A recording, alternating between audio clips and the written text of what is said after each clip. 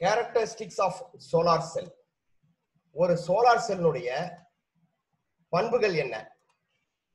அது எப்படி ஒரு பேனலா உருவாக்கப்படுகிறது? சோலார் செல்ல இருந்து எப்படி வோல்டேஜ் ஜெனரேட் பண்றாங்க?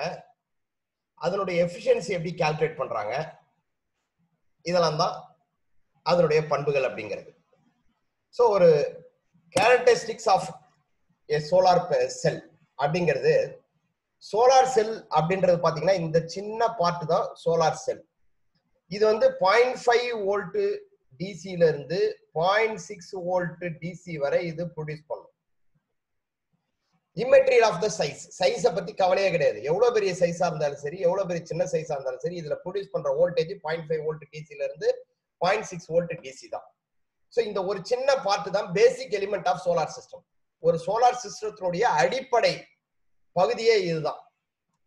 So the basic element of a PV system, PV system na photovoltaic system is photovoltaic cell. அப்போ ஒரு photovoltaic systemத்தினுடைய அடிப்படை எலிமெண்ட் என்ன அப்படின்னு பாத்தீங்கன்னா PV cell. It is also called solar cell. இதுக்கு இன்னொரு பேரு solar cell. அப்போ solar cell தான் ஒரு PV systemத்தினுடைய அடிப்படை element. Photovoltaic or solar electric system is made up of several photovoltaic solar cells. ஆனா ஒரு photovoltaic system அப்படின்னு நீங்க எடுத்தீங்கன்னா அதுல வந்து ஒரே ஒரு செல் இருக்காது. இந்த மாதிரியான பல செல்லுடைய கூட்டு கனெக்ஷன் தான் வந்து ஒரு photovoltaic system. An individual PV cell is usually small, ரொம்ப சின்னதா இருக்கும், சின்ன PV cell. Typically producing about 1 or 2 watts of power. இதனுடைய பவர் எவ்வளவுன்னா 1 வாட் அல்லது 2 வாட் அப்படிதான். அப்ப நமக்கு வாட் வந்து 250 வாட் இந்த மாதிரி எல்லாம் வாட் அதிகமா வேணும்னா இந்த மாதிரி நிறைய செல்ஸ் கனெக்ட் பண்ண வேண்டியது. சோ இதுதான் பேசிக் எலிமெண்ட் சோலார் செல். மாடியூல்ஸ் அப்படிங்கிறது என்னன்னா, to boost the power output, number of PV cells are connected together to form larger units called modules. ஒரே ஒரு செல்லுல இருந்து 0.5 வோல்ட் அல்லது 0.6 வோல்ட் டிசி தான் கிடைக்கும். நமக்கு அதிகமான வாட்டேஜ், அதிகமான வோல்டேஜ் வேணும் அப்படின்னா, ஸோ வாட்டேஜ் அதிகமா வேணாலும் சரி, வோல்டேஜ் அதிகமா வேணாலும் சரி, நம்ம நிறைய செல்ஸை ஒன்னோட பக்கத்துல சீரீஸாவோ பேரலாவோ கனெக்ட் பண்ணி உருவாக்குற அந்த மாடியூலுக்கு பேர் தான், அந்த ஒரு அரேஞ்ச்மெண்ட் தான் மாடியூல் அப்படின்னு சொல்றோம். இதுதான் மாடியூல். அப்போ group of cells in series parallel connection தான் modules. Photovoltaic modules are manufactured in standard size such as 36 cells, 60 cells, 72 cells. So ஒரு மாடியூல் அப்படிங்கிறதுல 36 செல் இருக்கும் அல்லது 60 செல் இருக்கும், 72 செல் இருக்கும். நம்ம டயகிராம்ல கொடுத்திருக்கோம். மேல பாருங்க 6 செல் இருக்கு, கீழே பாருங்க 12 செல் இருக்கு. சோ 12 × 6 72 செல், மொத்தம் 72 செல் இந்த மாடியூல்ல இருக்கு. So maximum. A solar module is a solar panel referred to series and parallel arrangement of solar cells. இதுல இது ஒண்ணுதான் வந்து ஒரு சோலார் செல். இந்த மாதிரியான சோலார் செல்ஸ் எல்லாம் சீரிஸ் கனெக்ஷனாகவும் பேரலல் கனெக்ஷனாகவும் இதுல கனெக்ட் பண்ணிட்டு இருக்கோம். 2 செல் சீரிஸா இருக்கும். சோ இந்த 6 செல் சீரிஸ், அதுவும் இன்னொரு 6 செல்லும் பேரலல், இந்த மாதிரி சீரிஸ் பேரலல் கனெக்ஷன்ஸ்ல இது உருவாக்கப்பட்டிருக்கும். Almost 36 cells are connected in series arrangement to receive output voltage of 12 volt. ஒரு 12 வோல்ட் அவுட்புட் வேணும்னா நமக்கு 36 செல் வேணும். ஓகே, அப்ராக்சிமேட்டா இதை நீங்க டிவைட் பண்ணீங்கன்னா 12 வோல்ட் வரும். ஒரு வோல்ட்ல 36 டிவைடட் பை 12 போடுங்க. 36 டிவைடட் பை 12 போட்டீங்கன்னா உங்களுக்கு கிட்டத்தட்ட 3 12 36. சோ ஒரு செல்லுல நமக்கு வந்து கிட்டத்தட்ட 0.3 வோல்ட் இந்த அளவுக்கு தான் ஜெனரேட் ஆகும். சோ இதுதான் வந்து 12 வோல்ட் அளவுக்கு நமக்கு கிட்டத்தட்ட வருது. என்ன லாசஸ் எல்லாத்தையும் போக. ஓகே, அப்போ 72 செல்ல நீங்க கனெக்ட் பண்ணீங்கன்னா 24 வோல்ட் கனெக்ட் ஆகும். 72 செல் கனெக்ட் பண்ணீங்கன்னா 24 வோல்ட் ஜெனரேட் பண்ண முடியும். அப்போ இந்த மாடியூல்ல இருந்து நமக்கு 24 வோல்ட் அவுட்புட் கிடைக்கும். Okay, right. Next arrays. இப்போ சின்ன சின்ன செல் எல்லாம் சேர்ந்து மாடியூல் கிரியேட் ஆகுது. இந்த அரேஸ் அப்படிங்கிறது என்னன்னா, இந்த மாடியூல்ஸ் எல்லாம் சேர்ந்து உருவாவது அரேஸ். இப்ப இதுல பாத்தீங்கன்னா இது ஒரு மாடியூல், இது ஒரு மாடியூல், இது ஒரு மாடியூல், எல்லா மாடியூல்ஸுமே சீரிஸ் பேரல்ல கனெக்ட் பண்றதுதான் அரே. சோ முதல்ல செல்லு, அப்புறம் மாடியூல்ஸ், அப்புறம் குரூப் ஆஃப் மாடியூல்ஸ் வந்து arrays. A group of connected solar modules is called array. Modules in turn can be connected to form even larger unit called arrays.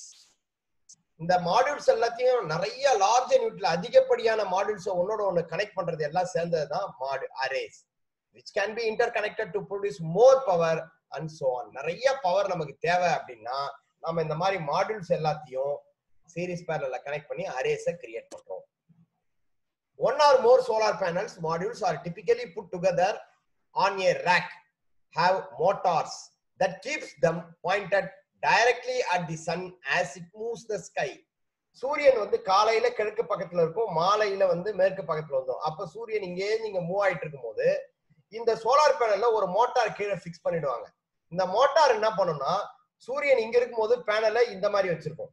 அப்படியே சூரியன் நவர panel இப்படி போயிட்டு கடைசியில panel இப்படி வந்துடும்.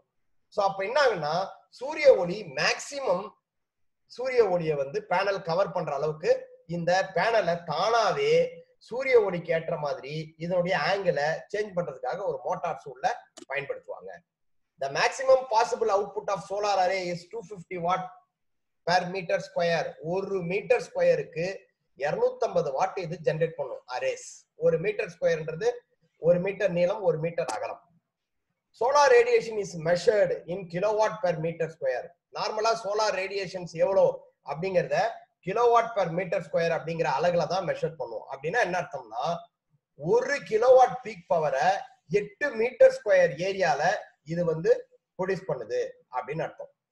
சோ இதுதான் வந்து kilowatt per metre square radiate அலகு. தென் building block of A solar panel. ஒரு சோலார் பேனலை எப்படி உருவாக்குறாங்க? Multiple cells are integrated in a group and all are oriented in one plan. So நிறைய செல்ஸ் எல்லாம் ஒண்ணா மாடியூல்ஸா கிரியேட் ஆகி அந்த மாடியூல்ஸ் எல்லாம் அரேஸா கிரியேட் ஆகி கான்ஸ்டிட்யூட் ஆகுது இல்லையா? This constitute a solar photovoltaic panel.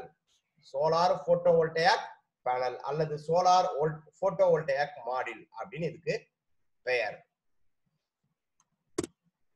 Photovoltaic modules are covered with a glass on the front side. அதனுடைய photovoltaic செல் அந்த மாடியூலுக்கு மேல வந்து ஒரு கிளாஸ்ல கண்ணாடியில கவர் பண்ணிருப்பாங்க. This allows sunlight to penetrate into the semiconductor. இந்த கிளாஸ் கண்ணாடியா இருக்கிறதுனால சூரிய ஒளி நேரா அதனுடைய உள்ள வந்து ஊடுருவி வர முடியும், சோலார் செல்ல ஊடுருவி வர முடியும். And also protect the panel casings abrasions from wind, debris, rain and hails. Scratches, காத்து, மழை இதனால ஏற்படக்கூடிய சிராய்வுகள் எல்லாம் இந்த கண்ணாடியில, அதாவது சோலார் பேனல்ல எந்த விதமான பாதிப்பும் ஏற்படாத அளவுக்கு மேல இருக்கிற கண்ணாடி பாதுகாத்துரும். ஆனா கண்ணாடி சூரிய ஒளிவை ஊடுருவ வைக்கும்.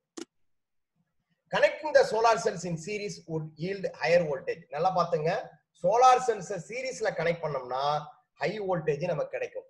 அதே மாதிரி சோலார் செல்ஸ் பேரலல்ல கனெக்ட் பண்ணோம்னா நமக்கு ஹை கரண்ட் வேணும்.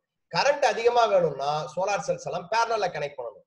கரண்ட் வோல்டேஜ் அதிகமா வேணும்னா சோலார் செல்ஸ் எல்லாம் சீரீஸ்ல கனெக்ட் பண்ணணும்.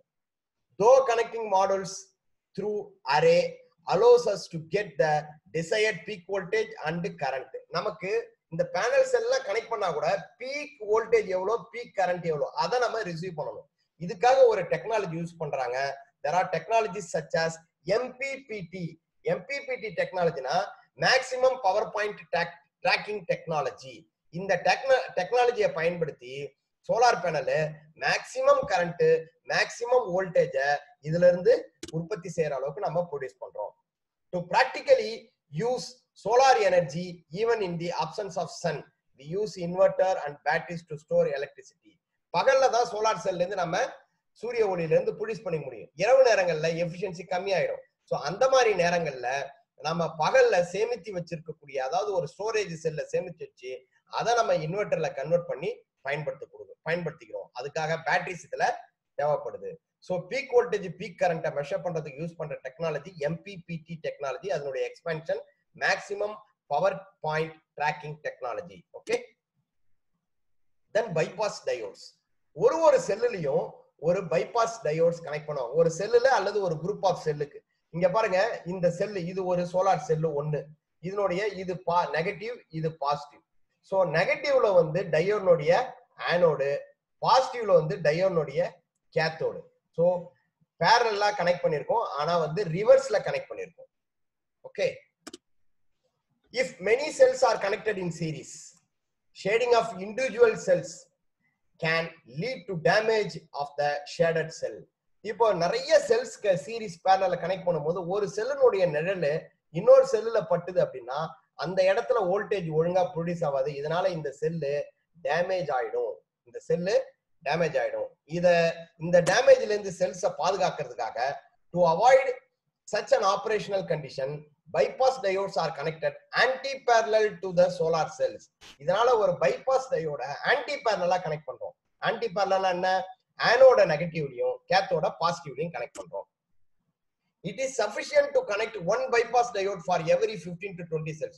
ஒரு செல்லுக்கும் கனெக்ட் பண்ணணும் அவசியம் கிடையாது. 15-20 செல்லுக்கு ஒரு டயோட் கனெக்ட் பண்ணா கூட போதும். Bypass diodes allow current to flow through the PV module when it is partially shaded, even if at a reduced voltage and power. இப்போ இத பாருங்க, இந்த செல் நம்பர் 4ல ஒரு ஷேடு கனெக்ட் ஆயிடுது. இந்த ஷேடுனால இதுல வோல்டேஜ் கம்மி ஆயிடும். அப்போ கரண்ட் வந்து சீரிஸ் கரண்ட் வந்து இதுல போகாம இருக்கும். வோல்டேஜ் கம்மியா இருக்கும்போது கரண்ட் இதுல இது வழியாவே போச்சு அப்படின்னா இந்த செல்லு டேமேஜ் ஆயிடும். அதை பாதுகாக்கிறதுக்காக இந்த இடத்துல ஒரு ஆன்டி பேரலல் டயோடு கொடுக்கும் பொழுது இதுல வோல்டேஜ் ஜெனரேட் ஆகலனா அந்த கரண்ட் இந்த டயோடு வழியா போயிடும். இதனால இந்த செல்லு பாதுகாக்கப்படும். சரியான பிறகு, அதாவது நிழல் எல்லாம் போன பிறகு இந்த செல்லு லைன்ல வந்துடும். So bypass diodes do not cause any losses because under normal operations current does not flow through them. இந்த டயோட்னால ஏதாவது கரண்ட் லாஸ் இருக்குமான்னு பாத்தீங்கன்னா இருக்காது. ஏன்னா இதுல ஷேடிங்லாம் இல்லாம நார்மல் ஆபரேஷன் இருக்கும்போது இந்த டயோடு வழியா கரண்ட் போகாது. அதனால டயோட லாசஸ் இருக்காது. அப்ப ஷேடு இருக்கும்போது இது வழியா நம்ம வந்து அந்த ஷேடட் சோலார் செல் வழியா கரண்ட் போகாம அத டயோடு வழியா பைபாஸ் பண்ணதுனால அந்த ஷேடட் செல் வந்து பாதுகாக்கப்படுகிறது. இதுக்காக ஒரு பைபாஸ் டயோட ஆன்டி பேரலலா கனெக்ட் பண்றோம். தென் எஃபிஷியன்சி. ஒரு சோலார் செல்லுடைய எஃபிஷியன்சி, நார்மலா எஃபிஷியன்சி அப்படின்னாலே அவுட்புட் டிவைடட் பை இன்புட், அது பெர்சன்டேஜ்ல சொல்லுவோம், into 100. So efficiency of photovoltaic solar panel is measured as the ability of a panel to convert sunlight into usable electrical energy for human consumption. நம்ம பயன்படுத்தக்கூடிய electrical energy கன்சம்ஷனா solar லைட்ல இருந்து, அதாவது சன்லைட்ல இருந்து எவ்வளவு லைட்டை பயன்படுத்தி இது எலக்ட்ரிக்கல் கன்சம்ஷனா கொடுக்குது. கொடுக்குற லைட் அத்தனையும் எலக்ட்ரிக்கல் எனர்ஜியா கன்வெர்ட் பண்ணிடுச்சுன்னா எஃபிஷியன்சி இஸ் 100%. ஆனா அது மேல படுற அத்தனை சோலார் சன்லைட்டையும் அது எனர்ஜியா கன்வெர்ட் பண்றது கிடையாது. அதனால அதனுடைய எஃபிஷியன்சி குறைவாக இருக்கும். ஸோ எஃபிஷியன்சி அப்படிங்கிறது maximum efficiency equal to maximum power output divided by incident radiation flux அல்லது area of collector. So maximum output power, output by input இருந்தா நான் சொன்னேன், இது வந்து அவுட்புட், இது ரெண்டும் இன்புட். ஸோ பெர்சன்டேஜ்ல சொல்றதுனால இன்டு 100 நம்ம போட்டுக்கலாம். Okay. So output by input. Output வந்து மேக்ஸிமம் பவர் அவுட்புட். இன்புட் என்ன? இன்சிடென்ட் ரேடியேஷன் ஃப்ளக்ஸ், அது மேல படக்கூடிய சன்லைட். ஏரியா ஆஃப் கலெக்டிங், எவ்வளவு ஏரியால அந்த லைட்டை கலெக்ட் பண்ணுது, இது ரெண்டும் சேர்ந்ததுதான் input. So the incident radiation flux is described as the amount of sunlight that hits the earth surface in watts per meter square. அதாவது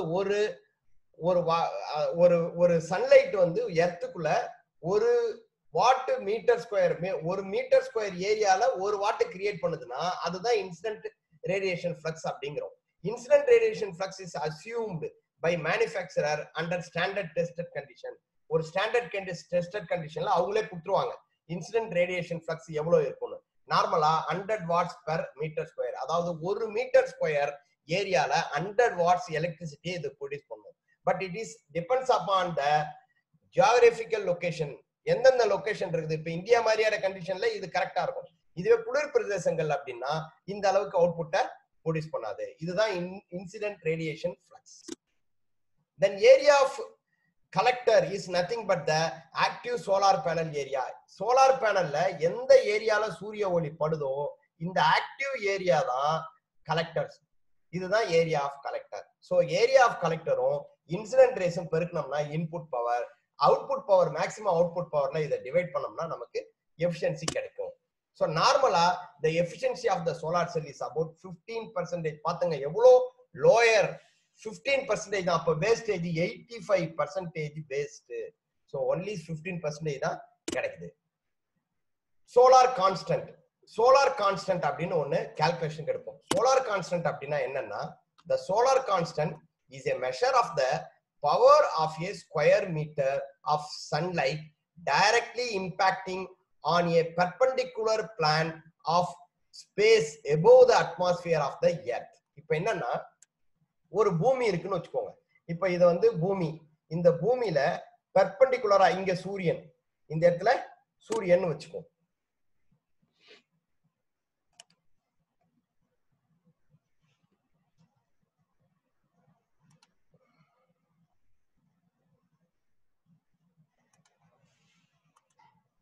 சூரியன் வந்து இந்த சூரியன் வந்து நேரா படும் பொழுது பூமியில பெர்பெண்டிகுலரா வந்து படணும். படும் பொழுது ஒரு ஸ்கொயர் மீட்டர் ஏரியால எவ்வளவு பவர் இது ஜெனரேட் பண்ணும், அதுதான் சோலார் கான்ஸ்டன்ட்.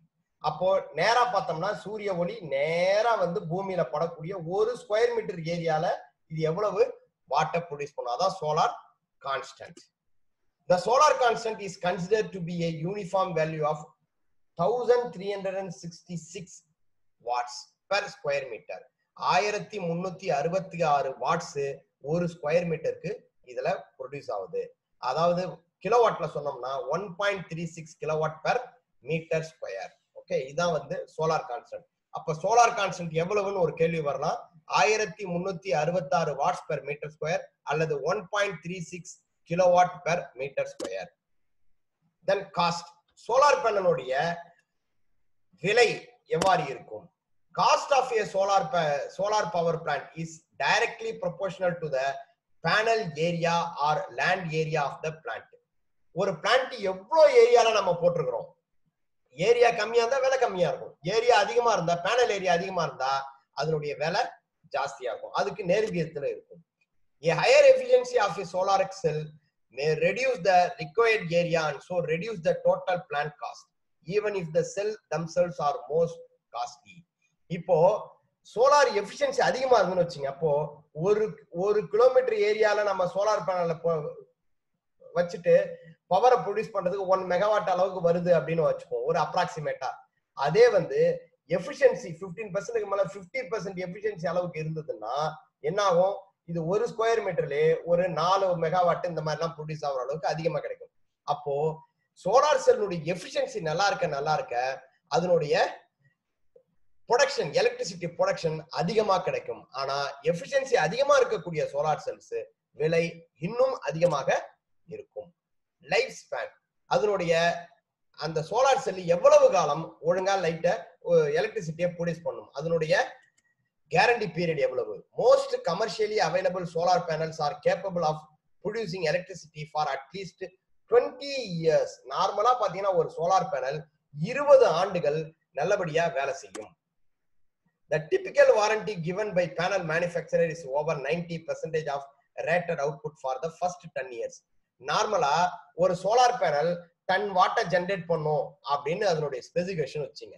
முதல் 10 வருஷத்துக்கு அது 90% 9 வாட்டை ப்ரொடியூஸ் பண்ணும்.